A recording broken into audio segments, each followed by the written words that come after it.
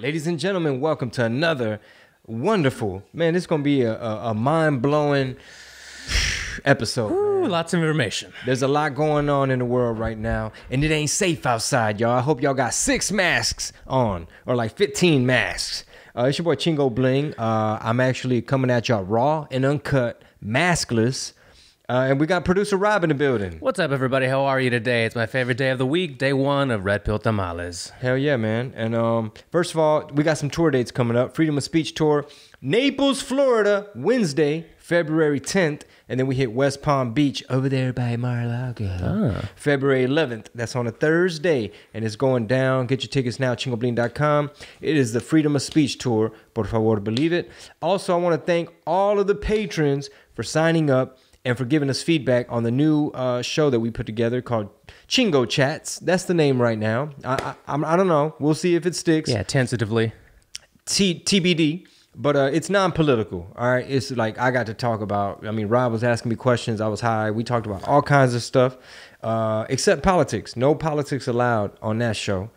And we have some very, very, very special guests coming up on IG. Tell us up about Wake Up with Linda. Yeah, so she's like, she was on Vice. She was one of the ones that was on that show or that episode that they were doing like Latinos, like conservative Latinos talking about, you know, pro-Trump, against Trump, where Jorge Ramos' daughter was the one asking the questions. What's up? Oh. What's up, boo? I'm done. You clean your room already? All right, well, handle homework and... Yeah, but don't leave the phone there. Don't phone yet. Homework and all that. You'll get it later.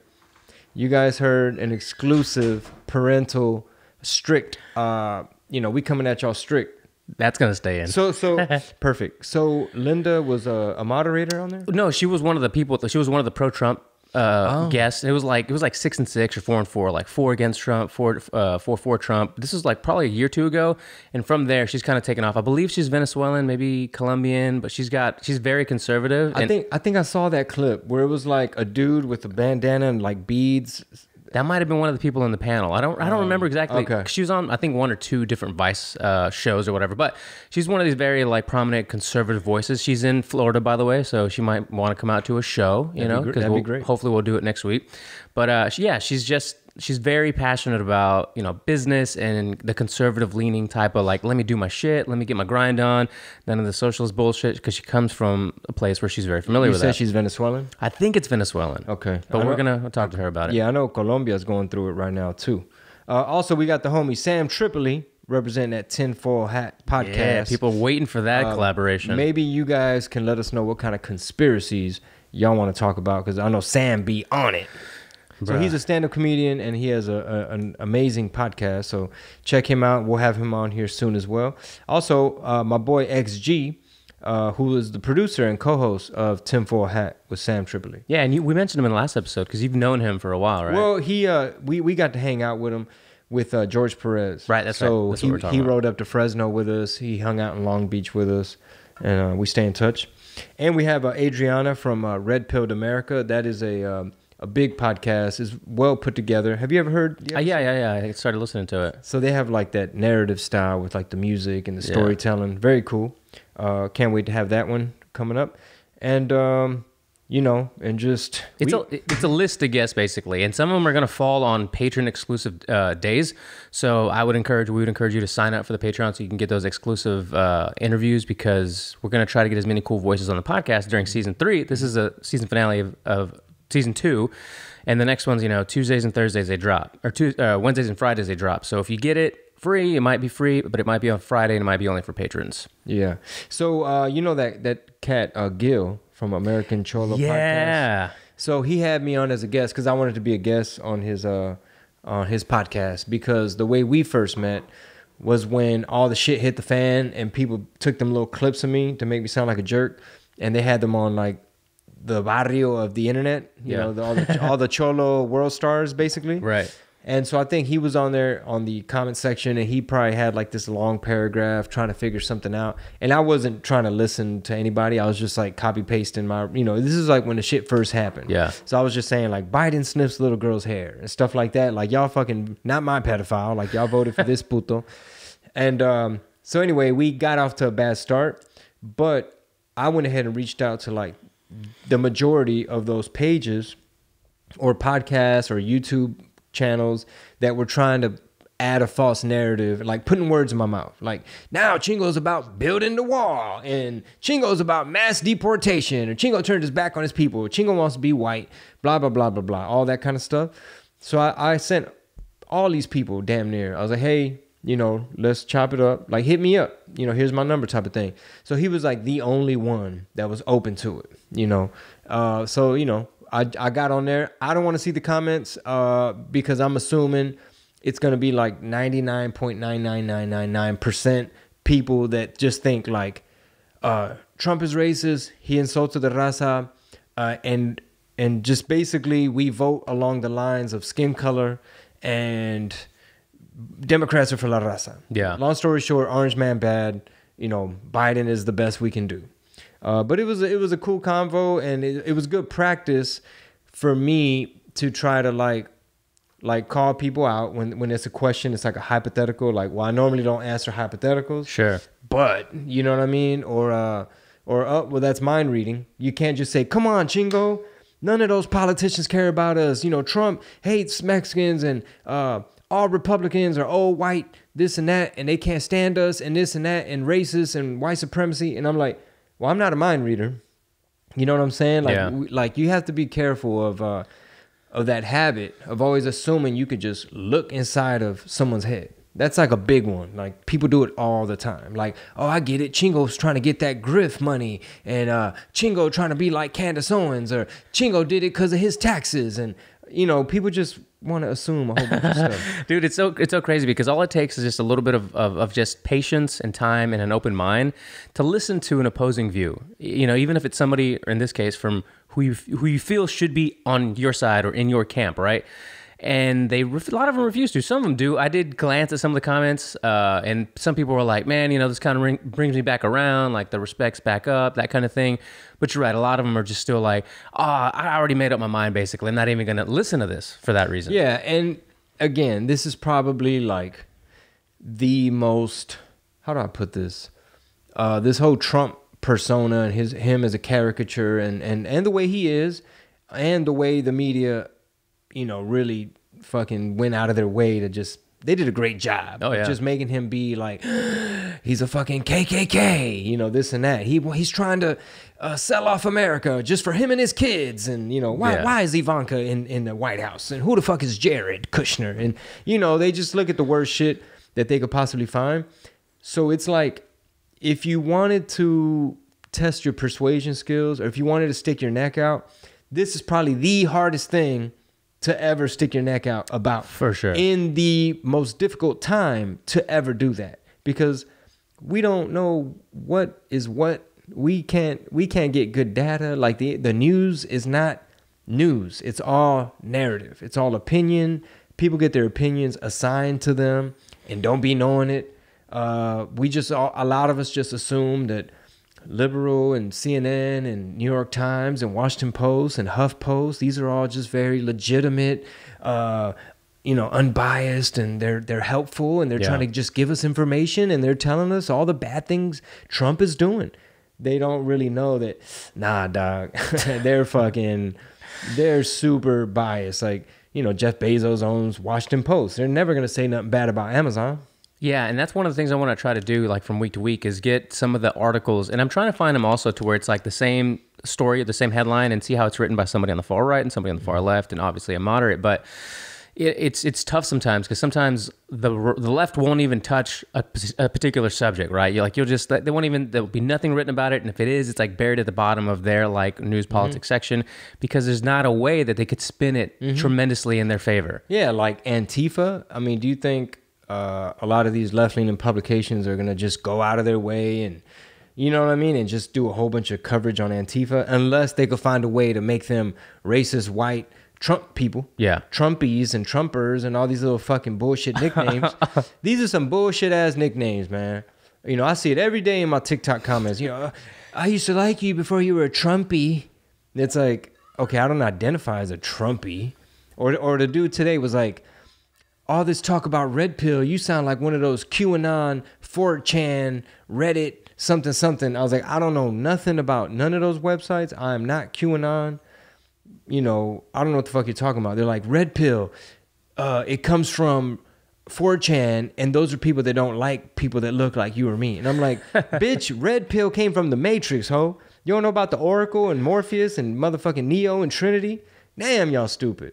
Anyway. Did you come at him with, and I'm the Mexican Morpheus? So No. get your shit together. No, this shit would have went over his head.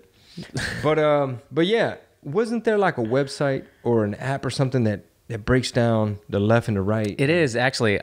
We talked about it a long time ago, and it's in the sea of apps that I have, and I think it's called Both Sides, unless they've been deplatformed and taken off of the Amazon servers.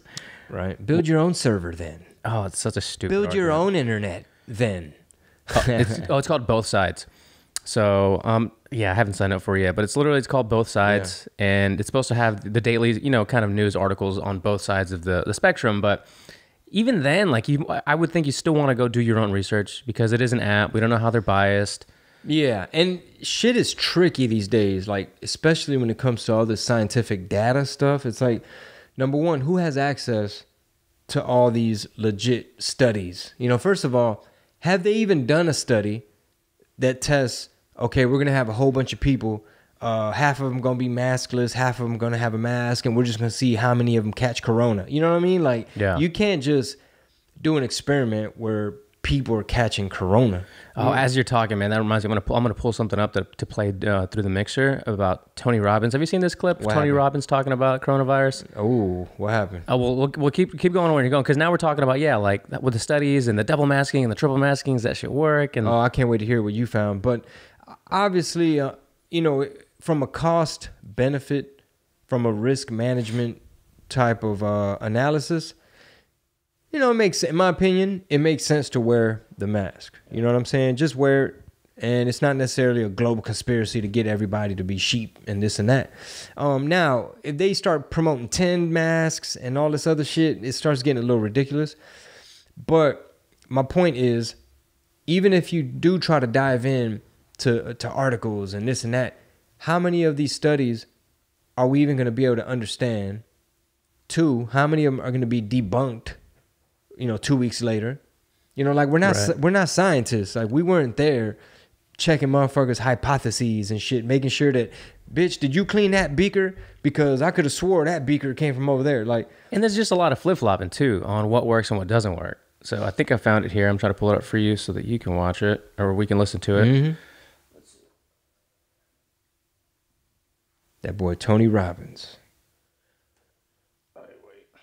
I used to jam his tapes back in the day. Did you? Mm-hmm.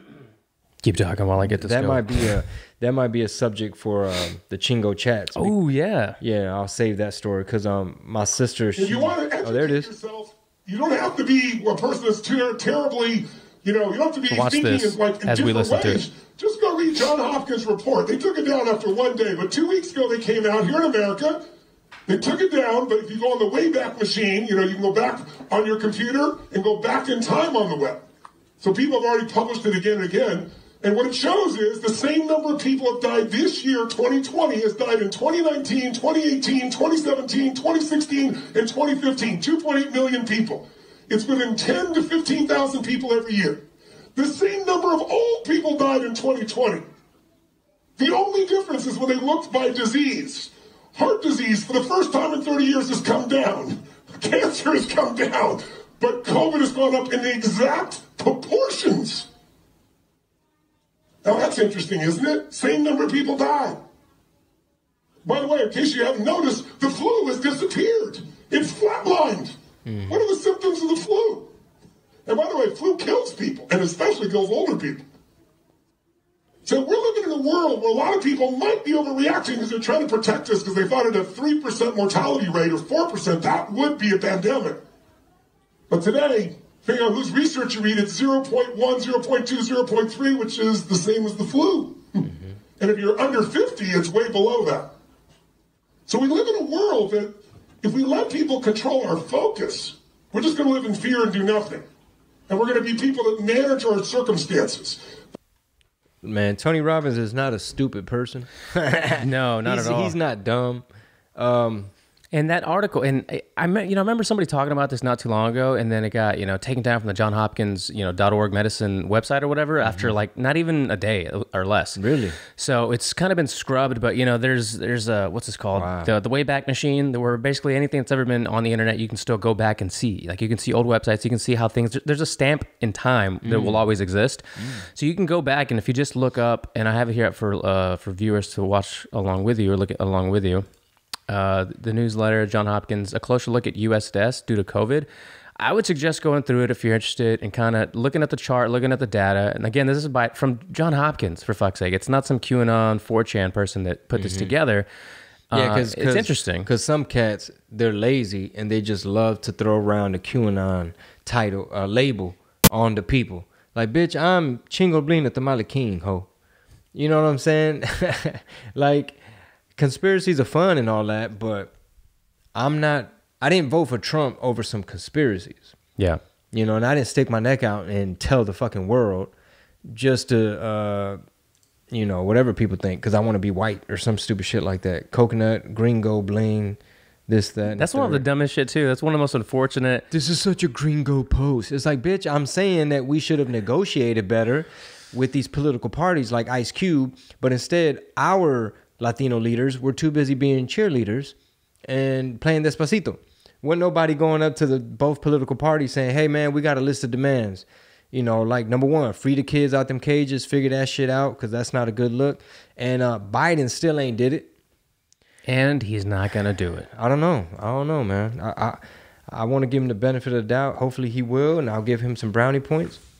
Are you familiar with Gad Saad? Yeah, remember I brought him up to you. The what is he? Evolutionary biologist. Yeah, fascinating guy.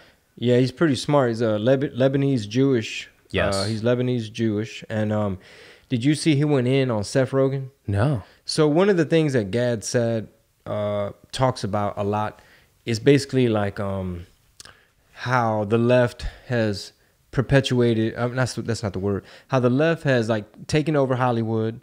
And you have a lot of virtue signaling. Mm-hmm. So basically, Seth Rogen was going at Ted Cruz and just talking all this like really left liberal, like, shut the fuck up, Ted Cruz, blah, blah, blah, blah, blah, right? Mm-hmm. Typical Hollywood elite bullshit. Right. And Gad Saad, man, he went off on him. He was just like, oh, look, it's a rich, thanks to you. I mean, he was saying, thanks to capitalism, you Canadian kid, you can come over here and make all this money. Right. Meanwhile, you're just virtue signaling. And he even said, hey, maybe put in a good word with your homie Harvey Weinstein, because I'm trying to make it in Hollywood. So he's basically saying, bitch, you cool with Harvey Weinstein, ho. You know what I'm saying? You over there cool with Harvey. You talking all this shit. You don't know what the fuck's going on. I even chimed in. I was like, Seth, you need some stronger weed to comprehend what's really going on. You should have been like, yeah, come down to Texas, give you some of that Austin Rogan weed, whatever they're mixing up over there off 6th Street, because they're mixing something up. Yeah. It's really unfortunate when people like that, who you're like, you're supposed to be like the comedian, the artist, the open-minded type of person. But then again, I guess it's a lot of people on the left, I guess from Hollywood or whatever, that tend to lean that way. And you had brought up Jimmy Kimmel before we started recording. Man. And how many times has the left tried to cancel, poor Jimmy Kimmel?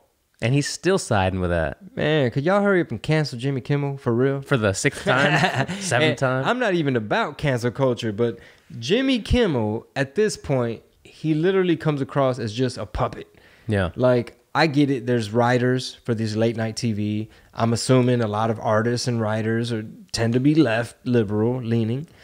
But goddamn, Jimmy Kimmel in his monologue is like, so GameStop stock went up when it shouldn't have, and there's these Russian, there's maybe Russian people and this and that, and they're trying to cheat over Russian people. Basically, he's saying like they're cheating over poor little Wall Street. He did a whole. Okay, let me just back up. That was his opening monologue. Let me just back up. All right.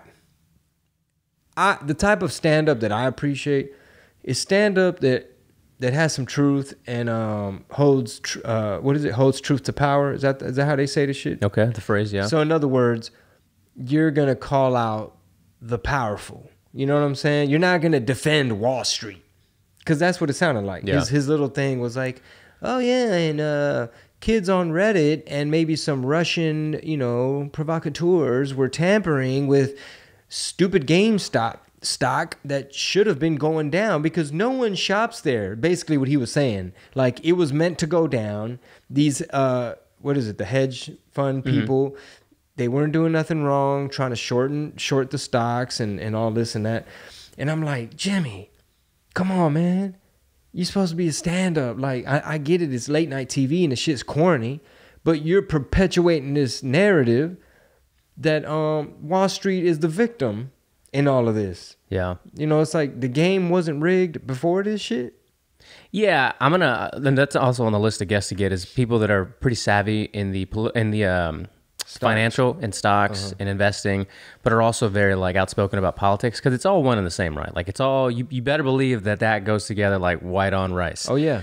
And I wasn't really too hip to what the fuck was going on either until I just couldn't stop seeing it. Did you like read any articles or listen to some videos about everything going on? Yeah. And Wall Street bets and all that. It's fascinating shit. Yeah. And it's interesting how you'll see some of these people on MSNBC. Literally, there was one guy almost crying on screen about this is just an attack on the wealthy people. It was fucking hilarious. Well, I know they lost billions and billions. Are they gonna bail them out or some shit? I believe one firm's already been bailed out by another firm, but not the government using our stimmy. Not yet, but you best believe they're gonna. Man, they're gonna give our stimmy away to Wall Street. And I know that Wall Street gave the Biden campaign $75 million. Yeah, 75. But I think in all fairness, I think Trump got some millions too from some Wall Street people. Probably. But not as much. But de todos modos, puras mamadas.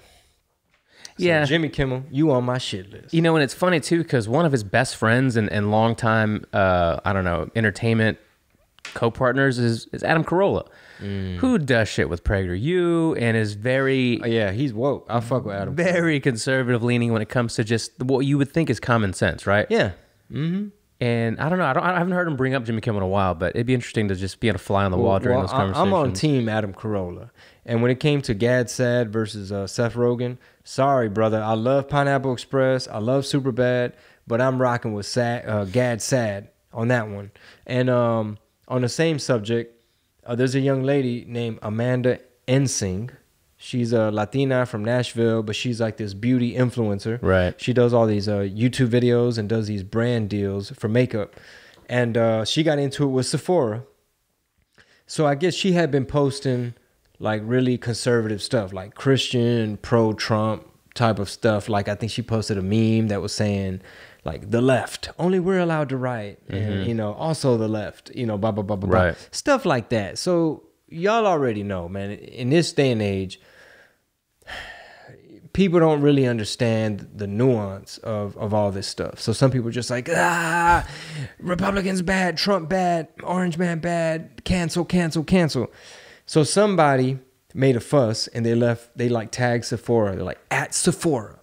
I didn't really like y'all before, but I really don't like y'all now that I know y'all are sponsoring this, a person that's dangerously involved in a MAGA something group. And I'm like, what? What kind of lazy ass fucking tweet was that too? It was just some bullshit attempt to literally, like you said, take food out of somebody's mouth and somebody's fucking family. Yeah, they did that to me too with, we did the Dia de los Muertos campaign with Modelo. Oh yeah, it was with yeah. Modelo. Shout out to Modelo. They took care of us. Holla. It was a great deal. But people started tagging Modelo like, this guy voted for Trump. He's a Trumpy, Trumpy, this and that. Modelo, is this the kind of people you have Trumpers over there? Modelo, tagging Modelo and shit. I'm like, golly, y'all sloppy. Anyway, so this Amanda Ensing girl, she's very sharp. She's smart. She defended herself very well. And a lot of people have her back. I'm sure a lot of ignorant people probably like unsubscribe, whatever. But she's basically saying my lawyers made sure that there was a clause in there. She said something like, I asked ahead of time. I asked Sephora's people, do y'all discriminate against people's political views or religious beliefs? And they were like, no, of course not, right? But They're dropping her. They're trying not to pay her. And they're backpedaling on this business relationship. So basically, all these conservatives are like calling, complaining, and tagging them and tweeting at Sephora. And they're just basically like, yeah, whatever. Sorry. Yo, that might be one of the things that gets me most pissed off about everything that goes on with politics and people's closed-mindedness is that they try to do that. They try to attack somebody's livelihood. When this girl's, she looks pretty young. She's probably a young girl who's been on YouTube for a hot minute doing these makeup videos. And somebody could tweet one tweet it could be an egg fucking avatar that has no followers or a nobody, and that company will listen to it as if that were the majority on the internet or around the world. Not only that, what did Amanda Ensing do wrong? Like, what did she post that was negative, hateful, ignorant? Her whole thing is like, I'm about truth, light, and positivity. Like, well, to some people, that's negative as fuck. What, the truth, light, positivity? Yup. Are you serious? Yeah, of course they are. We've all seen these things that get like labeled as hate speech when it's something is like, have a blessed day, you beautiful human being. How dare you tell me to have a blessed day? Yeah, I don't know. But the fact of the matter is, like, she didn't do anything wrong except publicly said she voted for Trump. It's so dumb. That's it. She just was like proud to be Christian, proud conservative. She said she voted for Trump. I think she wore like a little Trump sweater or something. And that was enough for people to be hurt, insulted, offended, want to cancel. Maybe people on the left don't see it from the same perspective. Because to me, it's ridiculous. It's ridiculous that a makeup brand would literally bend to the mob and in essence cancel half the country, potentially half of their consumers, as if they don't want any conservative dollars. It's like, so is now there needs to be a conservative makeup? Like, we're gonna have two of everything? There's gonna be two internets? You know what I mean? It's funny. It's like we're working our way back into like a segregated time. You know what I mean? Where you stay over there, you be over there, everybody be cool, but in their separate little worlds. It's like we're going backwards. Meanwhile, some people are like, no, this is what progress looks like. We all separate into our own little camps, and that's how we live our life. That doesn't make any fucking sense. I mean, at some point, maybe historians will look back and they may be able to measure the amount of hysteria and propaganda and the amount of fake news and just how, hypnotized, like just how our brains have been fucked with. Yeah. This entire, I'd say, I mean, really for some time, but especially the past 5 years. Yeah. Our brain has been rattled. Everything from stay in the house, don't go, do you have a job? Maybe you do. 15 days to slow the spread, Orange Man bad, kids in cages, so on and so forth. You know what I'm saying? Where it's like, it's overwhelming. They're just going to look back and be like if 10 years ago, I would have told somebody like, hey man, watch in the year 2020, shit's going to be so fucked up that you will literally be canceled if you say you vote for this one particular person who, I mean, yeah, he tweets weird shit, says things the wrong way, is offensive, and he, you know, he's a mean guy. Yeah. But guess what? Iran didn't want no smoke. China didn't want no smoke. North Korea didn't want no smoke. Didn't nobody. Al-Qaeda, ISIS. We didn't have none of them problems. No new wars. And I brought that up, the no new wars thing on Gil's podcast.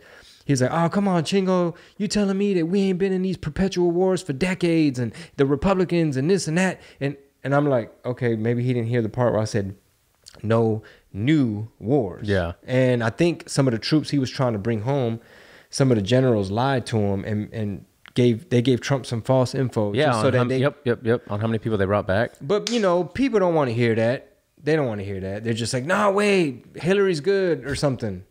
Yeah, modern day politics, and I think this all the time as of late, is what would life have been like if this pandemic hadn't, like, not just life, but the political, you know, spectrum. How would it all have been if the coronavirus had never happened, right? Uh-huh. Like, would people have been this... Would it have been so high? Would people be at fucking DEFCON 9 about everything? I think it made it worse because you compound people, not only are they stuck at home, they're thinking about their careers, their jobs, their futures. Yeah. And it's like really messing with people's minds because it's like, especially if you're stuck at home and you just can't do shit, you know what I mean? And you're just turning on the TV and you see Portland on fire. They got a Chaz over here. They got a Chop over there. And you see these Democrat governors and mayors and Cuomo and talking all that shit. And then you see CNN just covering for everybody. Like, no, Cuomo did not send old people back into the old folks home. He's actually nominated for a Nobel Peace Prize. And then it's like, no, those are mostly peaceful. It's like, what? Antifa's not a thing. That's just an idea. And it's like, what the fuck are these piles of bricks? Who are these assholes with umbrellas breaking every goddamn thing? Who's going to pay for this? Why is nobody arresting them? Well, we just got to get Trump out. And the chaos is only going to get worse. And people fucking fell for it. It did. And now he's out. He's out, right? And now y'all can't blame everything on him. Can't blame it. They're going to continue to pull it along, this whole fucking impeachment that's going nowhere. But, tax dollars are going to pay for it. So we're going to see where it goes. But it's as if they don't have any other important work to do. It's almost as if Congress ain't got other shit to do. You would think other than impeaching the former president, having other Congress people, what are they calling it? They're trying to have them basically taken out of their congressional seats, expelled. Taking their assignments away, whatever they're doing. It's really it's really weird because now I think as of January, CNN's viewership went down 44%. I think I saw. They ain't got shit to talk about. They ain't got shit to talk about, right? So they're gonna try to drum up as much clickbaity, fake headliney kind of thing, like insurrection talk. Yeah, and that's exactly what it's going to be. The big lie. All of these stories are going to be coming out from people that were at the Capitol. Now, by no means are we saying that the Capitol protest riots, whatever you want to call them, were a good thing. I like to call it an assault on our Capitol. An assault. The assault. It was an assault. And one good point, actually, before I even get to the AOC thing, because that's making the rounds today. Somebody had made a really good point of when Trump was giving his speech, right? It was about, I think, 1.2 miles away from the Capitol itself. And literally, when he got off the stage and to when the actual assault happened, it literally would have shattered any 1 minute mile record possible in order for those people that would have heard the speech to get into the Capitol. Yeah, I mean, Literally, it can't happen. So who was already setting this up? How was it already going down? Basically, simultaneously as this guy's getting off the fucking stage. Yeah, well, just saying, just stuff I see on the internet. I know his lawyers quit because they didn't want to sit up there and be like, what happened to the votes? Because that's probably what he wanted to talk about. Yeah. Kind of like, hey, man, what y'all do with my votes? Hey, man, y'all switched some of my votes. And I guess his legal team is like, we don't want to bring that up anymore. We're going to have to get back to you on that. We're going to have to circle back. Circle back. That lady, dude, Chucky, what's her name? Jen Psaki. One time at band camp, Saki. She does look like that chick. Yeah. But again, everybody it's like two movies on the same screen. Some people still have TDS. Some people still have Trump derangement syndrome. I used to have it. And that's why people love to bring up old shit. Like, oh yeah, Chingo, you're a hypocrite because you used to make these shirts and koozies and things that said, fuck Donald Trump. I'm like, yeah, I did. That was a long time ago. What the fuck is your point? Yeah. You switched up on us, homie, back when you were for the raza. And I'm like, okay, I had a bad case of TDS. Yeah. It's called Trump derangement syndrome, where you believe everything on CNN and you really think this man is orange man bad. And then you start to see half the shit you hate him for didn't happen. He didn't say it he didn't say them things, or he didn't say it like that. Shit's out of context. He never said drink bleach. He never called the Nazis fine fucking people. And you know what I mean? But you can't red pill everybody. So when I went on Gil's podcast, American Cholo, or it's like a live stream show podcast for all practical purposes, I should have reminded myself, Chingo, 99% of the people watching this shit all got TDS. Yeah. So it's like people that see Jen Psaki, whatever, we see like, this bitch is unprepared. Excuse my language, because I know some of y'all gonna try to make it like, it's because she's a female. That's what he called her that. Nah, he said this bitch. I said this bitch. Fuck it. It's a term of endearment. Sometimes my homie Joe. Sometimes I'll call him a bitch. So anyway. Pobrecito Joe. Anyway, half the country is like, well, she seems very prepared. Like, I clowned her on my TikTok. I did a little duet thing where someone's filming their TV and she's on there saying circle back, circle back, circle back. And I'm just like reacting to it. Some of the comments are like, well, it's better for her to circle back instead of just spewing lies like Kaylee. And I'm like, what? Kaylee was the shit. Kaylee McEnany always had answers. She always called out the bullshit, hypocritical journalists who were either activists trying to have them gotcha questions. Every question was like, what does the president have to say for the 300,000 Americans that are no longer here on his watch? And she, you know what I'm saying? It's like, this Jen chick, no mames. What happened here? White House asked reporters to submit questions ahead of daily press briefings. Yup. So she wants a heads up on what y'all finna ask me. Yup. And they're basically like, well, that's not really freedom of the press, right? You know, and who's the Blaze reported this. So, you know, we're getting a little bit left, right here from news outlets. But yeah, she basically, they want, and, you know, people were like, but that's not power. That's not free press, right? You're wanting to be prepared and pick and choose what you want. They're like, no, we just want, you know, they gave some bullshit like responses to why they want that. It's not for, you know, picking and choosing. By no means, guys, it's not what we're trying to do. But everybody's on autopilot right now, especially like a lot of people that voted for Biden. I literally have seen tweets like this, Rob. Finally, the adults are in the White House. We can all rest well at night. We don't have to wake up in the morning wondering, are we at war? What did the president tweet now? You know what I'm saying? And it's like, it was 4 years of peace. It was no new wars. He took out Soleimani. He took out al-Baghdadi. ISIS didn't want no smoke. Al-Qaeda didn't want no smoke. Iran was chilling, even though we smoked Soleimani. And all of a sudden, and now you got China starting to really press Biden. They're really testing him a little bit. China. Yeah, China. Iran, supposedly, according to the Biden administration, they're weeks away from having everything they need for a nuke. And then you got this other country called Burma. Some people call it Myanmar.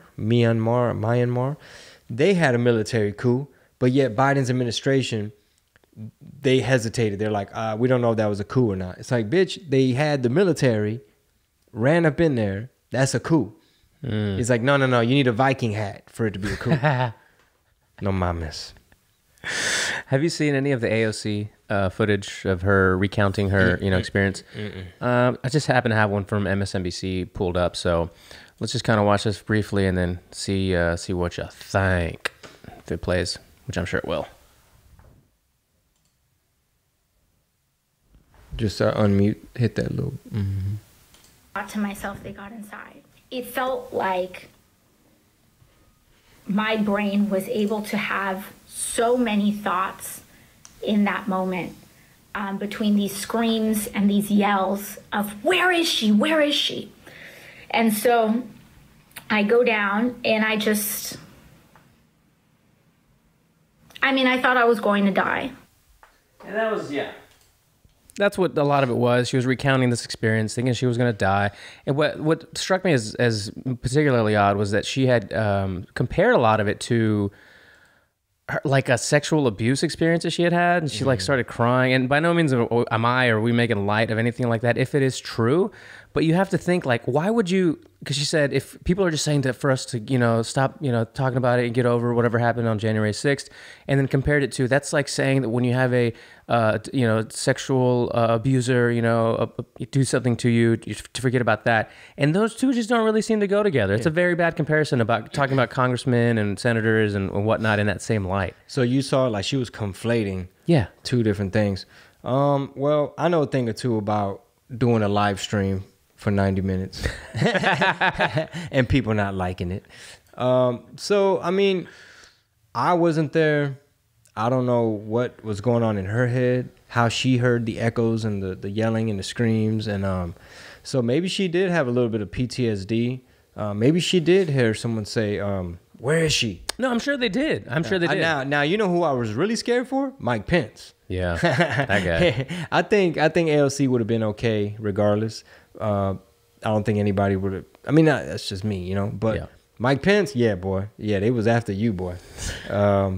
So she's I haven't watched her live stream, but she's very skilled at communicating. I'm sure the way she told the story was very like visual and captivating, especially to maybe a female audience, especially if it was like a Democrat female audience, especially if you're an AOC fan, you're probably like, man, fuck, said Senator Ted Cruz. And you're probably extra mad at all those people that ran up in there. I'm biased because I don't think those were your typical Trump supporters. I think it was a lot of riffraff. Like, okay, who's this motherfucker? You know, what's up with them tattoos? Why are you wearing your hat like that? Obviously, we already saw the John Sullivan guy from Utah. It was a lot of riffraff mixed in. So, shit, man, I feel bad for AOC. However, she always tends to be like the perpetual victim. Oh, like, yeah. She's always the victim and everything. But I can imagine how that could have been, you know, upsetting for her. So I'm gonna let her off the hook. You know, I'm not gonna. Wow, very nice words. It's probably some other shit she did that I'm like, hell no, AOC. Very nice words. Very nice. Taking it easy on AOC. Now, I will say this though. Although it was an unfortunate assault, although it was just embarrassing and nobody should have did that, regardless of how you felt with the votes and all that.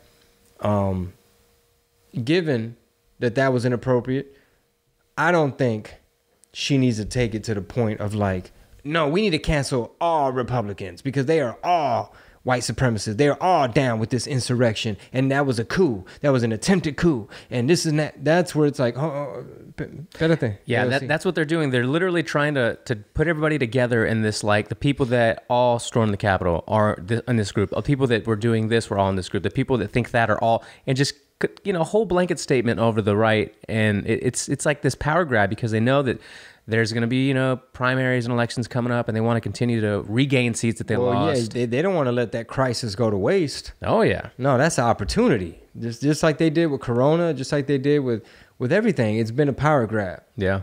So, está cabrón. Pinche Corona, man.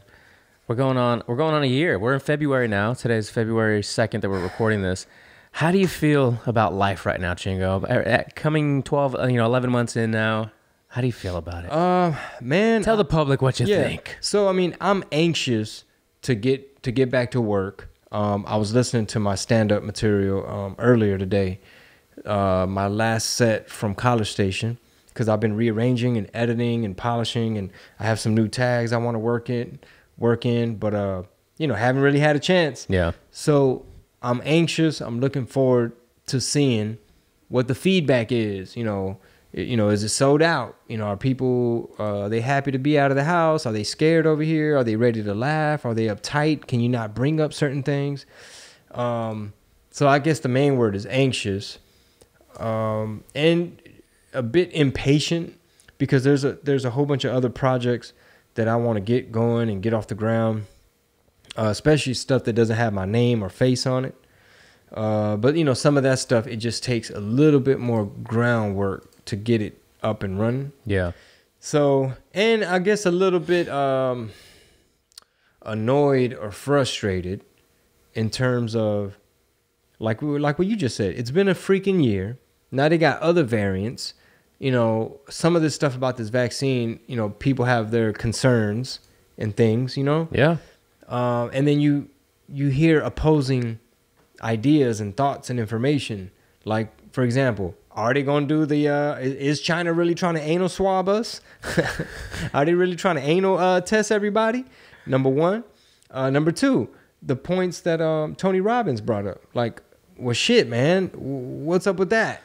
You know what I'm saying? Like, is somebody conveniently trying to make the most out of this crisis? And you know me, I'm paranoid of other countries and how they're meddling in our affairs, right? Because that's what countries do. So it's an interesting time because, as you know, a lot of people don't understand where I was coming from. You know, it's like, what the fuck, Trump? That's racist. Chingo, say it ain't so. And it's like, that's what they told y'all, but man, it ain't even. That's not even what it is. You know, that's the basic, fucking elementary little narrative that they assign to you, and it sounds good. It's like Orange Man crazy. He said drink bleach, and this stupid motherfucker voted for him. So it's like, a little more than that, everybody. There's a little more than that to it. Speaking of the corona, what do we even call it? I mean, I was listening to somebody talk about how, it was actually a nurse talking about how it was, for a short period of time, called, like they had called it the China flu, like in the media, like for briefly, right before it became this like, oh, now you can't say that. Oh, there's no way you could say that, right? This video might get taken down just for saying that. But then it became, obviously, it's a racist thing, it's a whatever thing, and then it went to COVID or coronavirus, right? And then they made this this example of how other, like we call other flus or other whatever by where they came from, or like originated from, other countries, other parts of the world or whatever. And then they start making some really good points about just the absurdity of the people that got upset over calling it the Chinese flu. And now you saw like Biden pass that executive order. And it's these really subtle, tiptoeing into like, we're going to control what you do there. We're going to control how you say this. We're going to control this. Can't say that. And a lot of people are just cool with it. Oh, yeah. No, like, bro. Like I said, most of the people that are Democrat or on the left or whatever, I'm assuming, are on autopilot because, their guy won. And sure, he's doing 40 plus executive orders, but he's merely correcting and rectifying all of those evil orange things Trump did. So they're just like, I don't give a fuck. And it's not like CNN is sitting down breaking down every executive order. All right, guys, this is your host. And they're not going executive order by executive order. Your boy Brian Selter. Fuck him. That guy, man. I was looking up. His show has been on, I don't know if he has been the host of it ever since, but 1992. Oh, my God. Are you serious? Yeah, and what's the show called? Reliable Sources or something like that? No mames? I fucking can't stand that guy, man. No, I can't stand him either. Because his thing is always like, we need to, he said, they need to remove Fox News off of cable networks because he said it's not a freedom of speech issue. It's a freedom of reach. Freedom of reach. Cállate el hocico, güey. He's giving these talking points to these cholos that are working their keyboards on my YouTube. Make sure y'all subscribe. Because this little Brian Seltzer guy, Seltzer, whatever, he's literally coming up with these little talking points that people are going to use. So while I'm sitting here making a fuss about freedom of speech, now these motherfuckers are like, it's actually freedom of reach, Chingo. It's not the same. Technically, freedom of speech is when the government tells you. It's like, bitch, what if big tech is in cahoots with the government? Then what? Your boy DeSantis is making that. He's presenting a bill. Did you see that? To where it would what would it give him $100,000 fine to big tech if you deplatform somebody running for office? Oh, it's only for people running for office. That's what I read. Okay, so I missed that little detail. Yeah, it might. I mean, you would think that that should be applicable to anybody. Like you can't just kick somebody off a fucking platform because you don't agree with what they say. But especially if they're running for office, like in the middle of an election, you're just going to take them off your platform. $100,000 every time until they get access every day until they get access to their shit. Oh, 100 G's a day. Yeah. Well, you know what? I think that's a very excellent move because you have to be able to create some friction. I guess what is that? Does that have to go through legislation? How does it work with a governor in their state? You're right. That's going to be a state law, so they have to pass it just like federal laws. They have to pass it through their houses and the legislation in their state. And hopefully, the idea is that other states follow suit and make that a statewide. Yeah, because you have to you don't want to overcorrect, right? You don't want to over penalize big tech, but I mean, motherfucker, they got money. It's just you got to create some friction, and you got to fight back a little bit. Because what happens to democracy? What happens to the republic? And what happens to people's votes and things like that when they can just come up with any little thing to kick you out of the town square? Because these days, Facebook is the town square. Like if you ain't on there, shit, you just a crazy man in the field talking to himself. Because it's like it's a private company, Chingo. They can kick off whoever they want. And it's like, okay, all right, well... Well, a really good lawsuit to look at here is Steven Crowder. Louder with Crowder just filed yesterday a huge lawsuit against Facebook. And it'll be interesting to see what happens, man, because that guy, I know Shapiro and some other people will say that they have like the largest conservative platform. But if you look at Social Blade or just do some research, like Crowder definitely has the biggest conservative show in the world. And he's coming at him. Like he did a video on IG, and then they came back yesterday on February 1st and did a whole segment and a whole show about it. So they're not holding anything back, as they say. What's his lawsuit about? everything, all of their basically like malpractices, like the way that they throttle stuff, that the way that, because he made a point that, you know, they've lied basically to Congress. They've lied to people like to their faces under oath, where they said, we don't do this, we don't do that. You know, we used to do that, but we changed our guidelines or whatever. And they've got, you know, the proof to back up that they've been kicked off. Their streams have been throttled. The reach has been suppressed, all this shit. So it'll be interesting to see how they word everything and what exactly it is that they're coming after Facebook for. So you can sue them on some shadow ban type shit. Oh, yeah.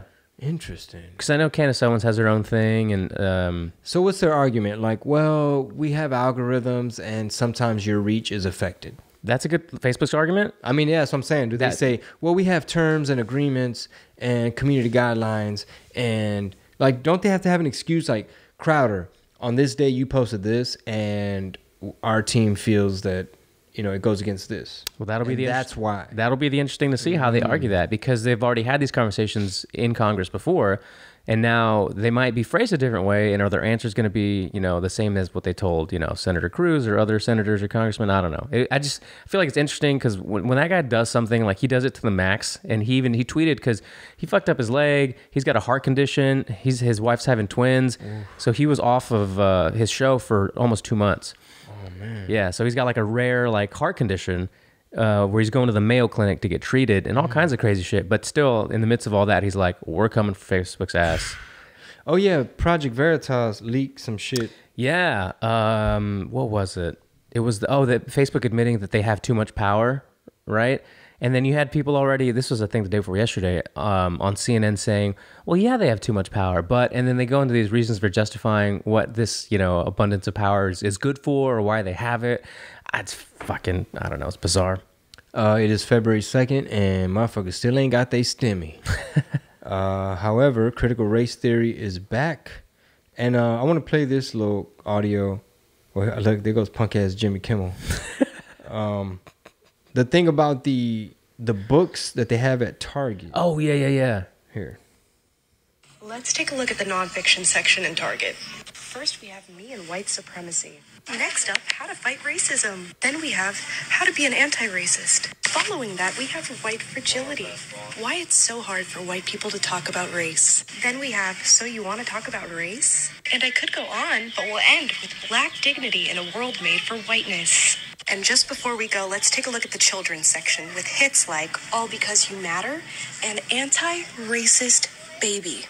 So let me make this clear. You are being brainwashed and manipulated. I don't care who you are. People of color, you are being brainwashed into thinking that you are a victim and that you are hated, and then manipulated into using your voice, your vote, and your time to support people who do not share your interests and frankly do not care about you. And white people, you are being brainwashed into feeling guilt that you should not feel, manipulated into closing your mouths, and blamed for an issue that has been exaggerated beyond belief. It is due time that we all wake up. Let's take a look at the nonfiction section in Target. It's always got to be about the race. Yeah, because think about it, man. If your whole political party can convince the masses that they're the good guys that are diverse, anti-racist and all that, you paint the other team as the racist. You got everybody believing in white supremacy, racism, systemic racism, and oppression. How could you lose? Yeah. How could you lose? People don't have to do no research. They just already know. I'm with the non-racists. And it's like, what if I told you those motherfuckers were racist too? Or yes, they're the racist ones. You know what I'm saying? In general. I mean, because all humans are biased. Our brains are pattern recognition machines. So there may be times where, where you're walking down the street and it might be the smart thing to do to cross. You know what I'm saying? I'm saying me. I know jujitsu and all kinds of shit. Oh, hey. I'm not talking about me. I'm talking about like if you AOC or somebody and you just like a single female and you're walking and shit's sketchy and it's dark. Shit. You gonna, you know what I'm saying? You better cross the street. I don't give a fuck who it is. Like you gonna, in the fear of being labeled racist, you fuck around, get mobbed and fucking robbed and shit, mugged. So yeah, it's a very pervasive thing. Like people really, really, really, really believe in that most white people are racist. Some people really navigate their everyday lives as victims thinking that like all white people out to get me, things are always unfair, it's because I'm brown. You know, and I hate to say this, but it's not. We all know that's not really the case, right? It's the people that are on social media. You know, we are there. There's something to say for those that don't have anything to provide on social, that are just there constantly consuming all this stuff, and they're not producing anything. They're just constant consumers and not producers of content. If you go down the street and you go to the gas station or you go to the grocery store or whatever, you wouldn't even believe that what you see on social media is real, right? Because the black cashier and the Asian person behind the fucking, you know, whatever market, vegetables, produce, says hi, whatever, smiles, hey. You would think that everything that's on social media is a complete lie, because it always seems like the world's on fire. But if you just go to the grocery store, everybody's pretty fucking cool, right? I think that if more people just, and we've said this before, just unattached from social and the apps and the constant consumption of this, you know, idea that everybody's racist and the whole world's out to get you and the white people are the fucking worst. Dude, it's just, I don't know. I don't know how else to phrase that eloquently other than it's just not really the case. Yeah. Yeah, I think even if people do detach from social media, they probably still get it at school. They're being indoctrinated. If you turn on the TV, that's a whole nother form of media where a lot of these Hollywood type of films, they perpetuate. You know, all you got to do is log on to Netflix and they reminding you, you know what I'm saying? Uber Eats, they reminding you who's oppressed, who needs help. You know what I'm saying? Who's the downtrodden? I don't know, man. And you know what? I will admit, like, I used to be that kind of person. I used to be like kind of militant and super skeptical. Yeah. Right? So I guess as I've grown older and wiser, I feel like, yeah, it's okay. You can have a little bit of skepticism for some things, but I mean, think about it, bro. I went to like a pretty much all white prep school for high school. Right. So like even probably the first 2 years, I was still very on edge. Like, the only reason I'm here with this little punk ass scholarship is because these little rich white motherfuckers, they parents paid extra because they got a real beaner in their class. And I'm just a lab rat. I'm just a lab rat here to make their experience better, you know? And then slowly it's like, well, wait a minute. I go here too. I'm a student here. Like, all this nice shit, the little cereal bar and shit at the breakfast and family style dinner and the manicured lawns, all this shit is here for me too. You know, the nice art building and the theater, and it's like, take advantage. And it's almost like a microcosm of America. It's like you can either be an American citizen but always feel second class, always feel like an outsider, ni de aquí ni de allá. You know, somos mexicanos, somos raza y no nos quieren, güey. Neta, güey. Tell the truth, Chingo. Tell the truth. If Trump had his way, he'd deport you too. It's like, I thought Trump liked Americans, right? People that contribute, people that bring value, appreciate the Constitution, Bill of Rights, and you know, I think he'd be like, Chingo, you about America? Cool, nigga, you with us. Right? Yeah. So like going back to the homie Gil, you know, that's some of the stuff that he was saying is like, you know, tell the truth. You know, they don't care about us and this and that. And I'm like, is that what he was saying? Basically, it was like this overall tone of, I can mind read, don't nobody want us here. And it's like, I feel you, bro, because I used to think, I'm Mr. They Can't Deport Us All. And, you know, the type of glasses I had on, I saw like, yeah, the math checks out. You know, that is oppression. Oh yeah, that is white supremacy. Or like, oh, we kind of are second class citizens. And like, oh, it's ni de aquí ni de allá. And, you know, my parents are immigrants. So how could I be one of y'all? You know what I'm saying? It's like, it's as if I just got here. But as you get older and wiser, you start to see like, wait a minute. Yeah. Some of this shit is just narrative to get you to fucking do what they want you to do. So really, the racist ones are the ones busy promoting this narrative that America is inherently racist. Perpetuating. Yeah, the 1619 Project. And, you know, it wasn't that long ago, Chingo, that, you know, they was doing this to our people and this and that. And I'm like, okay, bro, it's 2020. What legislation is there that says a Mexican American can't buy a house, can't vote, can't do this, can't be an entrepreneur, can't take advantage of capitalism, can't vote, can't, you know what I mean? It's like, show me the racism. What? Yeah. Because, and I said, whoever's listening, when I was on that podcast, I said, whoever's listening, I would advise y'all to diversify your friends. I would advise, if you don't have any conservative friends or Republican friends, get you some. Yeah. Only because I said, you never know. They might be your main customer. They might become your distributor for your product. They might come in handy. They might want to like partner up on this business idea. Like most of the conservative Republican friends that I have, they're all in, gung-ho. What do you need? Let me spread the word. How much they going for? I want to get 1,000 of them and pass them out if I got to. You know what I'm saying? Like everybody, that all the friends that I've made from the conservative world, Republican world, a lot of them are like business owners, contractors, whether it's construction, restaurant type of work, all kinds of shit. And motherfuckers are resourceful. Chingo, I got a link for you. Have you met such and such? I'm gonna plug you in with him. I'm gonna give you his number. You know, motherfucker, he bugs a lot, but he can help you in that department. Yeah. And it's just like value. It's just asset. It's just help. It's positivity. It's productivity. It ain't no complaining. There ain't no whining going on. There ain't no blaming other motherfuckers for shit. Yeah. Why we ain't got shit. Why we ain't doing shit. Hell no. So get you some Republican friends and some conservative friends. I know some people are going to hear that rant and call me a fucking coconut sellout. Oh, Gringo Bling, you want to be white. Shut the fuck up. Yeah. That is so tired and lame. Like, if you be more creative with your insults, like find something legit to insult me. And then, they'll just try to pull up, oh shit, remember when you made these fuck Donald Trump shirts? Yes, I remember.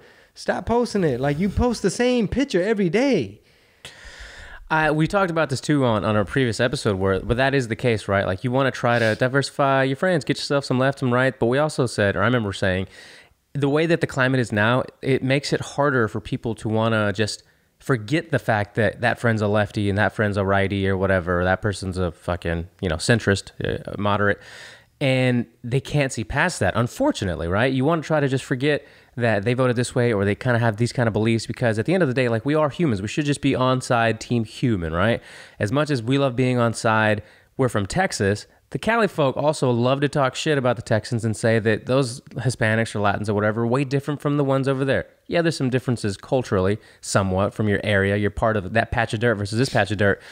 But politically, it's the same thing. We should all just get along, though. Like, we all got to make the communities work. We all got to make our cities and states work, right? Mm-hmm. It's not going to be through division. And you know what I'm saying? This is the podcast of unity. Well, some people don't see it like that. Some people see that it's one-sided, it's biased, we really don't want unity. Why y'all still talking about politics? Trump lost. That's the main thing I see on my Facebook. Why are you still bringing up politics? Why are you still butthurt? Take your L. We need to move forward and be united. So politics is just Trump. He's out, so why are you still talking about this? Yeah, basically. Like I made a point. I was saying maybe 4 years from now, our Latino leaders can come, like lobby and come up with like, where's our Brown Platinum Plan? Where was our offer of like a contract with Brown America? I'm not saying we need handouts or anything like that. We're all too busy working, but for the most part, But the point I was trying to make is our quote unquote leaders were too busy being cheerleaders. Wasn't nobody saying, hey guys, I sat down with, different leaders and this is what we have. Go to the website. It's a 10-point thing. These are some things, free the kids in cages.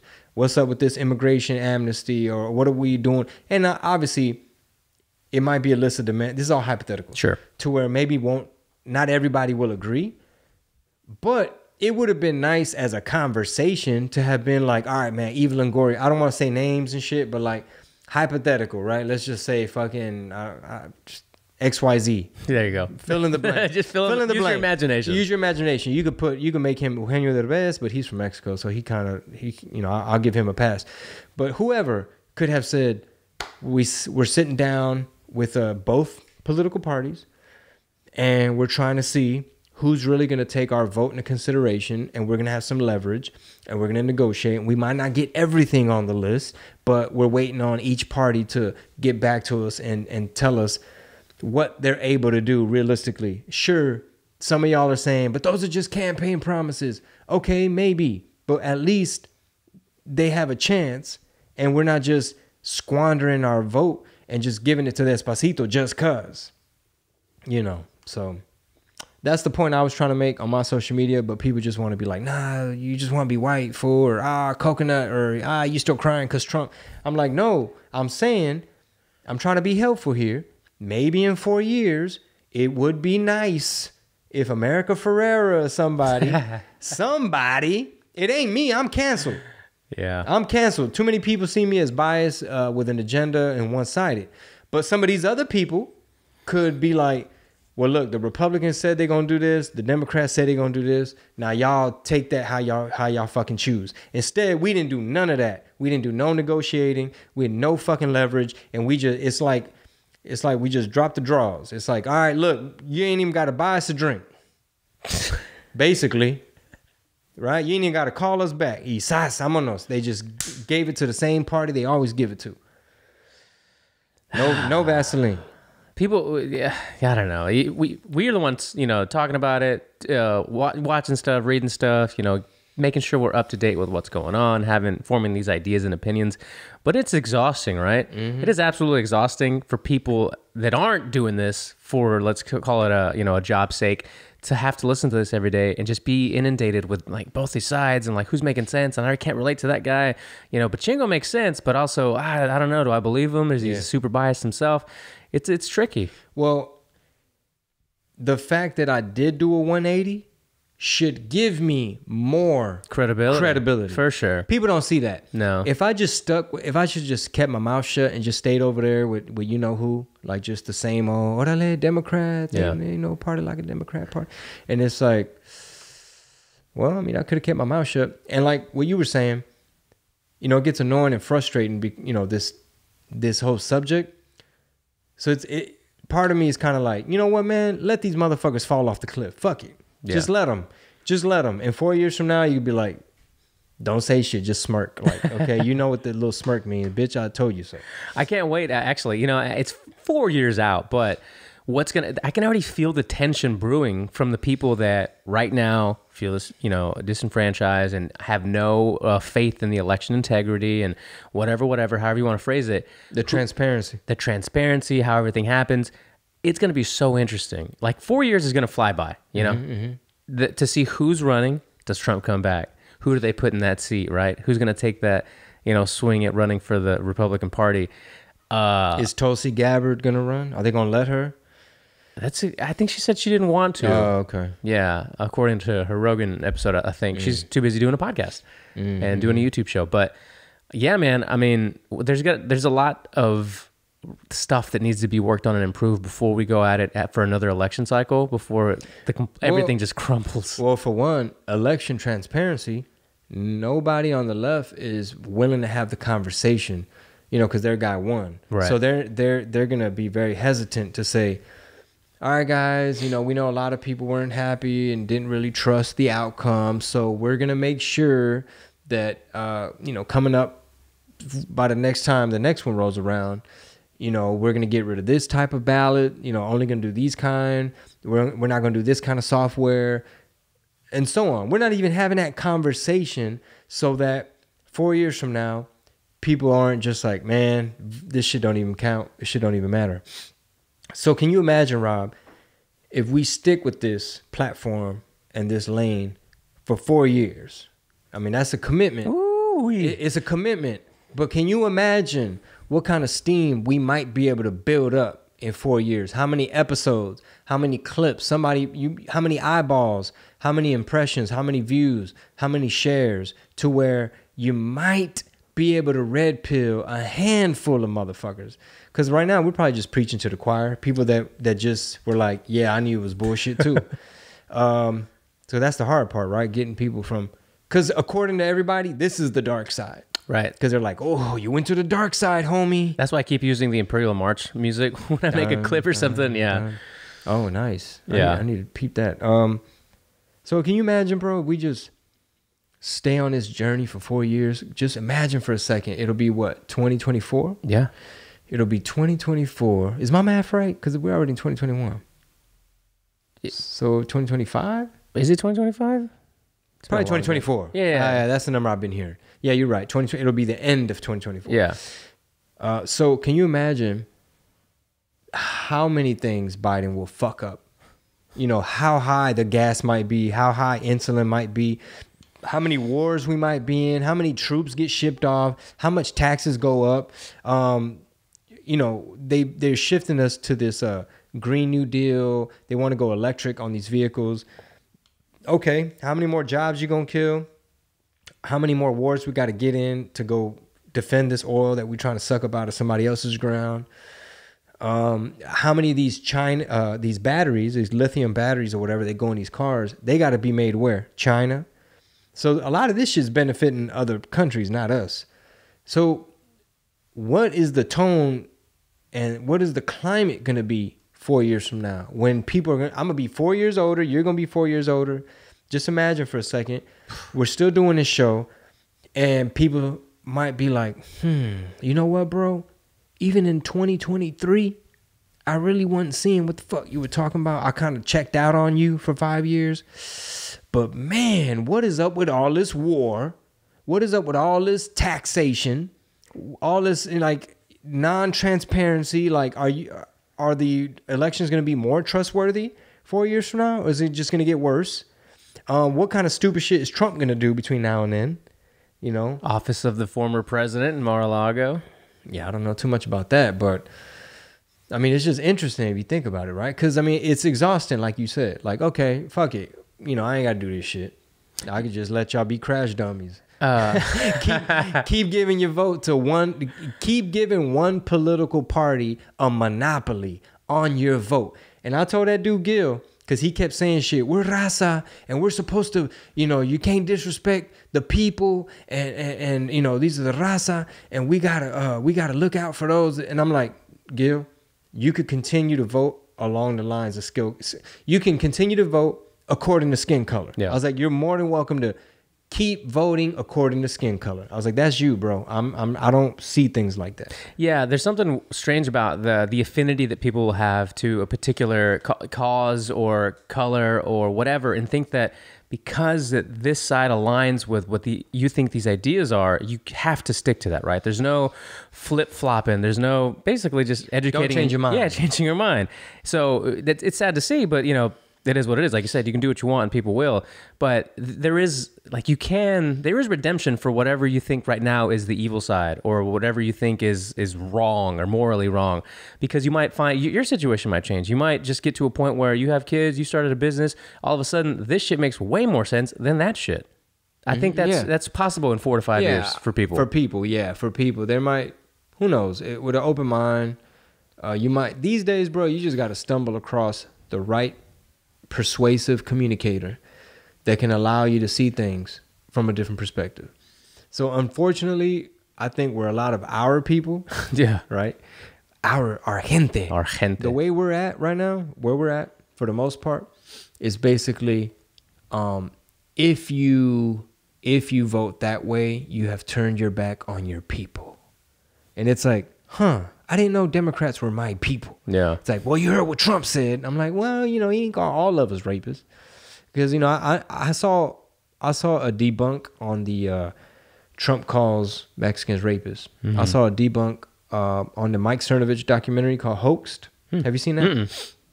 I might have to rent it again just to screen grab that part. Because that right there, that's where Trump lost a lot of Mexicans. That's the thing that it's kind of like, oh yeah, you Mexican, you voted for Trump. Well, explain this then. And it's like, look, man, I think he was talking about MS-13. He didn't say all of us. And the way I see it is he was trying to clean up all departments, including the border. And it's like, well, what about the Canadian border? Okay, cool. We shouldn't let them off the hook either, because I understand shit comes in through over there too. However, you know, that's just one fucking issue. And you about to sign up to this other side that's about to bring, in my opinion, a whole bunch of havoc and fucked up narrative. And they trying to blame everything on the white man. They got this critical race theory shit. You see these books they got at Target. It's kind of like, okay, you don't have to see that as brainwashing, but start to pay attention to all the things they're putting in your environment. And especially if you got kids, because if you're going to become woke one day, and meanwhile your kids are in these public schools and they're just putting all this shit in their heads, like teaching them that they're victims and that it's the white man's fault, and this country, you should be ashamed of this country because it's inherently bad and they used to have slaves here, and how dare you, and this, that, and the third. And all you got to do is have a couple assholes run up in the building, give one of those motherfuckers a Confederate flag, and here we go again. See, I saw it with my own 2 eyes. It was a Confederate flag in an insurrection. And it's like, okay, what the fuck that got to do with me? You said woke, right? And we say it all the time. I hear it all the time. I almost feel like that word means way too many things to too many people right now. True. So let me use a different word.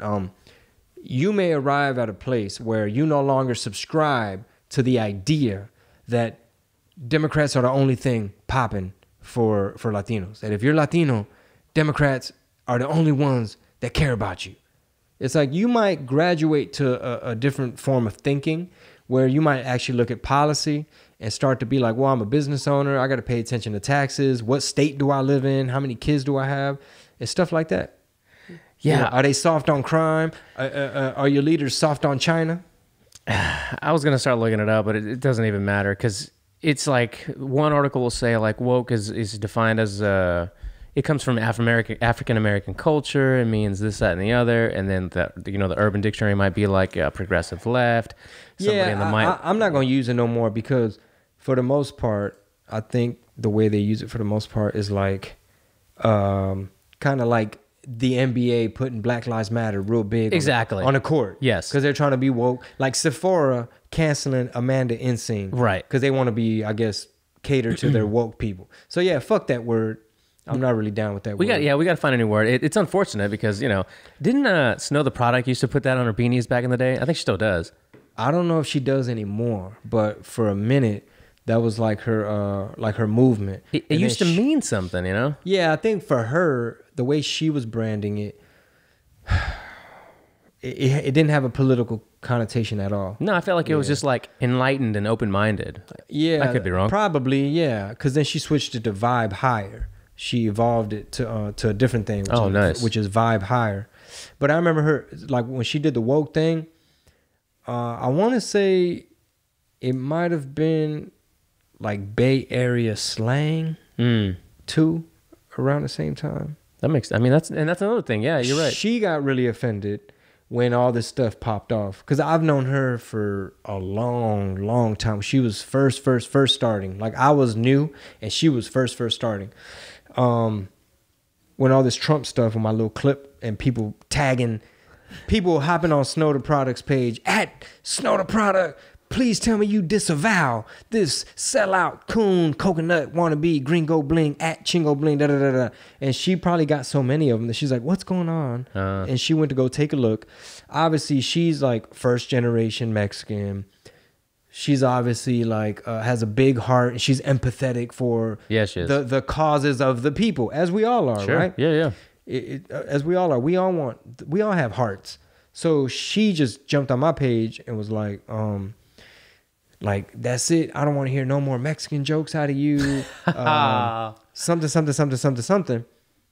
But I think she went to then she hit me in a DM. And I think she had calmed down a little bit. She's like, hey, I deleted my comment, but I really don't understand. And like, Chingo, I'm over here. She was like, I'm over here at the strip club in Miami, and I can't even focus right, because I'm trying to figure out what the hell went wrong with you type of thing. And I was just like, look, it's complicated. Enjoy yourself. Have a good time. We'll talk about it later. It's really hard to explain because like when people come at me on the comments, like, oh, you're just mad because you got called out. I'm like, called out. There are literally hours and hours and hours and hours of me talking ad nauseum about this motherfucking subject, which is shit's nuanced. It ain't all about Democrats all the time, and it ain't all about Republicans all the time. Mm-hmm. It's just that Trump was the dude that was getting all this fake news on him. I started noticing the power of the propaganda, and I started seeing how he was a populist and how it wasn't a bad thing to make America first. It wasn't a bad thing to make America great again. However, it got branded as fucking racist Trumpy Trumpers, and I'm like, well, that's unfortunate because I think the dude's making a lot of sense. He's calling out the swamp. He's calling out the media. But here we are, man. You know, we talk about it ad nauseum. But shit, you're going up against CNN and Brian Seltzer and fucking J-Lo and all these people. There's just too many good resources where you can go find out a lot about some of the stuff we've talked about that have actual numbers and graphs and really, really deep research. Like, where's the biggest, greatest inequality? You know, the racial divide and the money divide, and why are places like Switzerland and Denmark so, you know, different? And they're very, like, you know, considered, you know, democratic socialist type of places, but have, you know, great communities and great, you know, things are taken care of and people live happily.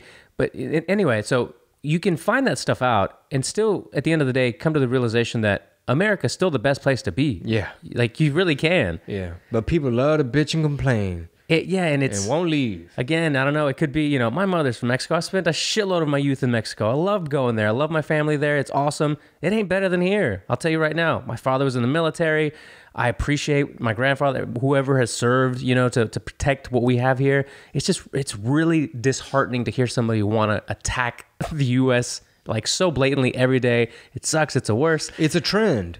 You got all the mainstream media and these TikTokers that are like the kids that are doing 12-year-olds. The 12-year-olds, man. The 12-year-olds are killing it on TikTok with their like how they're so smart. They're just regurgitating stuff from the news, like you know, they're reading teleprompters really, really well, and doing shit like this land is stolen, blah blah blah. You know, that kind of shit. It's like, God, there's so much more to it than just that, dude. I recommend PragerU. The first time I saw a clip pop up on YouTube from PragerU, Prager University, I was like, you know, I wasn't open to any, I wasn't familiar with the ideas from the right. You're going to trigger some people. They're not a real university, Chingo. Well, that's fine. Call it what you want. It's a media company, right? They make videos to educate folks. Actually, Red Pilled America did an episode on them. Oh, dope. And on Dennis Prager and how he lived in Israel, I think, for a while, and how he started the company and so on. But my point is this. People like Dennis Prager, Thomas Sowell, Gad Saad, Jordan Peterson, even though Jordan Peterson doesn't really talk about politics that much at all, these are people that are smart and make sense. But the first time I saw the PragerU clip, it was like an ad on YouTube, and I'm like, see, look at this shit. These right motherfuckers. That's how they creep into your home. They want to indoctrinate, you know, the people, and they over here spewing all this stuff. What is all this stuff? All this sense. You know, what is all this common sense? Talking about capitalism. What is get out of my household, y'all sneaking in. That's how they do it, babe. That's how they get you. You know, you watching a kids cartoon. Next thing you know, Dennis Prager on here talking all this right shit. But if you listen to it, they debunk. They talk about like, why is socialism so trendy? You know, why is it so dangerous? Why has it never worked? And what's the difference between liberal and left, like far left, and versus progressive and this, that, and the third, and how liberals got a bad rap because liberals technically are pro-capitalism, right, and things like that. But you have these leftist ideas that come in under the cloak of liberalism and stuff like that. So the shit gets complex, but if you're new to the show, please give us some feedback. If we're just preaching to the choir, then fuck. Then hey, y'all tell the rest of your friends and let it continue to grow. But no, I would even say look into the comment section of some of the what did he say on the What Did He Said page, and notice how there are some like arguments going down, but there's a lot of conversation and there's a lot of, man, you know, I'm glad to find other people that are talking about this kind of stuff that look like me or sound like me kind of thing. And I used to not be a fan, and now I am a fan again. Or I was a fan, now I'm a bigger fan. I've been telling my friends. So it's this community of people that are growing and continuing to spread the word.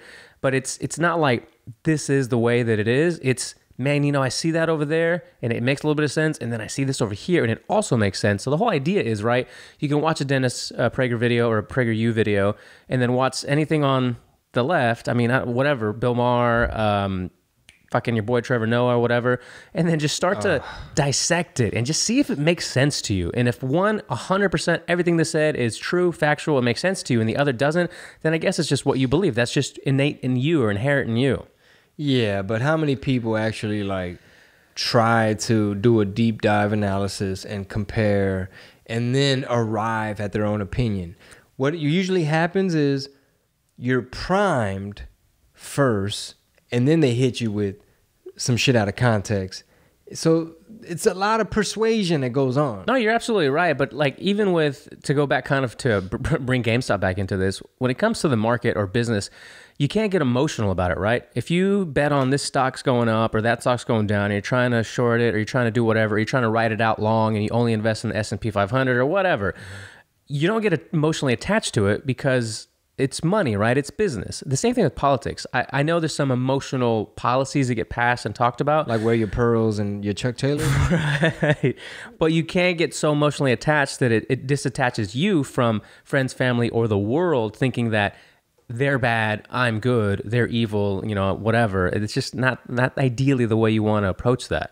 You want to try to open mind. You want to try to prosper in the market. You also want to prosper with your community. Like, why would you just shun everybody out? Well, that's what's happening. That's what they try to do to Amanda Ensing and people like that. Like, it's like a trend. It's like everyone, the way I see it is like half the country just feels that they're high and mighty.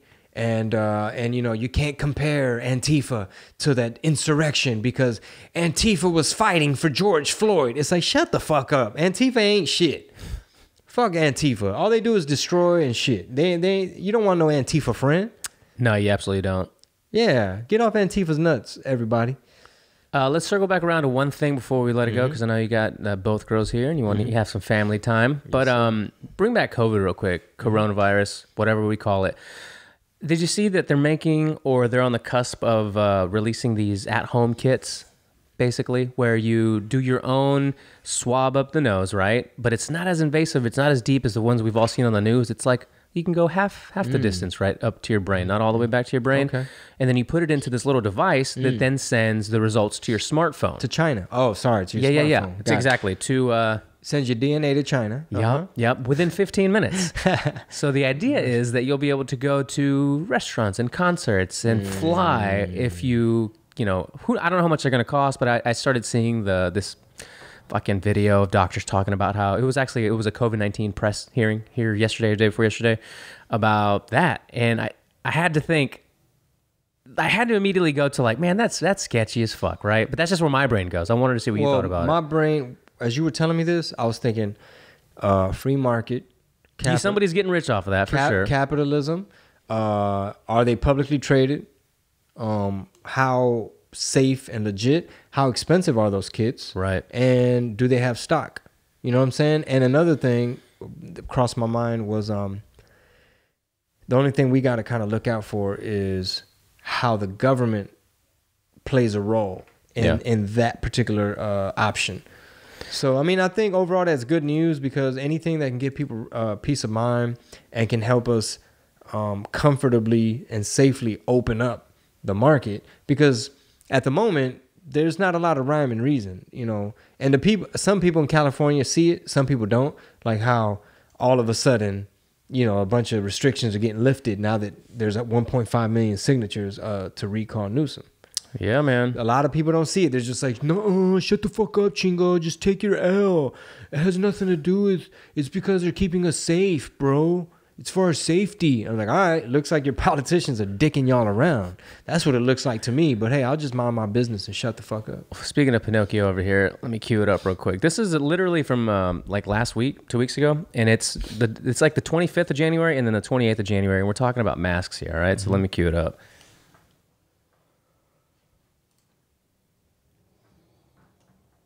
This is a physical covering to prevent droplets and virus to get in. So if you have a physical covering with one layer, you put another layer on, it just makes common sense that it likely would be more effective. And that's the reason why you see people either double masking or doing a version of an N95. There are many people who feel, you know... Highway. If you really want to have an extra little bit of protection, maybe I should put 2 masks on. There's nothing wrong with that, but there's no data that indicates that that is going to make a difference. And that's the reason why the CDC has not changed their recommendation. Bruh. Yeah, so I heard Scott Adams chime in on this. And basically what he said, this is what he said. And that's why I fuck with Scott Adams, because It could be something like this, right? Where it's like, I just saw it with my own 2 eyes. Anthony Fauci, days apart, literally just said, motherfucker, y'all need to wear 2 masks. And then 2 days later, he's like, well, there's no fucking scientific shit that proves that 2 masks gonna be 100% safe.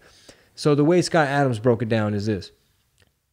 Those 2 statements he made were still somewhere in between masks absolutely work and masks absolutely don't work. So he's still kind of saying the same thing.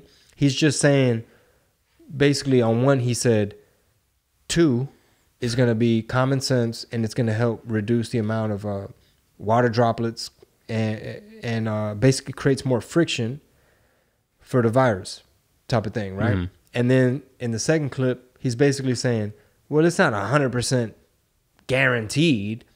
So I guess the analogy would be like, okay, why, this is probably bad, right? I need to think this one through. Like, why lock your front door if somebody could just come in through the window? You know what I mean? It's kind of like, basically, the way Scott Adams broke that down is like, he's still saying the same shit. He didn't say, you know, yes, he's saying it's not 100% proven. And then the other one, he's saying like, well, a lot of people feel 2 is common sense and 2 is going to help. So unfortunately, it just confuses people and it gives people more doubt. And if you're already an anti-masker, you're just like, yep, proof, right? Because now that's the bias kicking in. And then if you're pro-mask, you're like, see, he's an expert and he's telling us to wear it too. So I guess maybe go listen to how Scott Adams broke it down. But he basically said like, he's still kind of saying the same shit. It still kind of falls under, yes, it's not 100% proven, because there's no way to fucking really test that all the way properly. Controlled study, placebo, control group, blah, blah, blah. So, I don't know. I think we really saved the world today, Chingo. I don't know, man. I have no idea. You know, a lot of people want me to just shut the fuck up, stick to comedy, but... it's too late, because you can do both. You can do it all. Yeah, I mean, I don't have everything. That's right. And I don't have tour dates coming up until February 10th and 11th. And then I think things pick back up in March. Looking forward to a lot of these guests we have coming up, man. Sam Tripoli, XG, producer and co-host of Tinfoil, Adriana from Red Pill America.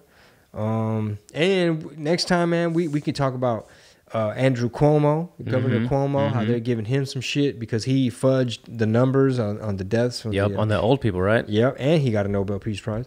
And then Lincoln Project was on some fuck shit. And then also how these a lot of these false positives from the COVID tests are going to start coming down. Yep. Because conveniently, after Biden won, they were like, oh, we found a little mistake as to how it's called PCR, the way they do the testing. So, you know. I'm sure Tripoli will have a lot to say about that. Yeah. If we get him on before then. But a couple house cleaning notes too. Check out our producers in the show notes. So if you're signed up to our highest tier, you are a producer of the show and you have your name, your IG handle, or a business website listed in the show notes as a producer. Also, these free public Tuesday or Wednesday episodes, they're going to be limited to an hour. So if anything over an hour, they're going to be overtime, Tamale overtime, and that'll only be available on Patreon. The Friday episodes are obviously only Patreon exclusives, and then Chingo Chats are also only on Patreon. So check out the Red Pill Tamales Patreon page if you want to sign up, you want to support us, you want to get us to that 4-year mark where we're talking about this during the 2024 election cycle. Oh, that'll be fun. And I think we'll definitely break some ground when it comes to our community about, you know, what we're talking about. Man, can you imagine, bro, if 5 years from now, because as it is, a lot of minorities, like for example, I think Trump got more black vote than prior Republicans or something like that. Yeah. Like he performed better with the black vote. Obviously, you got a lot of Cubans and Venezuelans and people like that on the Latin side that voted for Trump as well. However, Eva Longoria was very proud about how the Latina vote helped get Biden elected. So way to go, Eva. So can you imagine if 4 years from now, it just becomes a snowball where it's kind of like, it might be the Trump effect, or maybe it's these crazy cuckoos all over the internet, right? But to be like, hey, people are looking at things different. The conversation, people diving in deeper, and they're learning that the media is not always looking out for your best interest. Can you imagine if it's just like a snowball effect of like, suddenly Chingo's on the side where he's kind of popular. Like he's no longer fucking just hated by his raza because we're all victims. How dare you turn your back on us? Yeah, and popular in the sense of politics because you're already popular in the sense of entertainment. I'm not trying to look for likes and brownie points. What I mean is a shift in the public. What's the word? I'm not trying to tear apart what you just said. I know what you're saying. No, but I want to clarify. No, I really do, because I don't want to make it seem like, oh, I'm gonna get some credit as to why all of a sudden Latinos are open to, they want to demand more out of their vote. I guess what I want to say is this: imagine 4 years from now where we're just a little bit more educated about some of this stuff, and we don't just fall for the okie doke, and that's it. I think it'll be. I mean, shit, I'll be old as fuck by then. I'll be, 45, 46. That's old than a bit. That's damn near 50. That's old than a motherfucker. Damn, yeah, that's son. just, yeah. So it's an investment. I mean, politics is an investment. So if you think about it, if we commit to this shit just so that we could ride it out with this whole administration, this roller coaster ride, and then now we're going to be at voting time, then it really is a Chingo warned y'all. Because, unfortunately, I started running my mouth about politics pretty much election eve. Basically like the day of. That's true. Chingo warned y'all. I'll give you a day, bitch. So I think it'll be very interesting, man, what the landscape will look like 4 or 5 years from now, and what the landscape and the narratives, and how people might be like, try again, CNN. We're not falling for it. Or like, hey, Brian Seltzer, you're not that convincing. Or like, Jimmy Kimmel, you're not that funny, bro. No. Trevor Noah, go back to where you came from. Real talk. So if you are on the Patreon, we'll see you on Friday and then again on Monday. If you're not a part of the Patreon page, we'll see you again next Wednesday. A lot of value on that Patreon page. Thank you guys so much. Peace.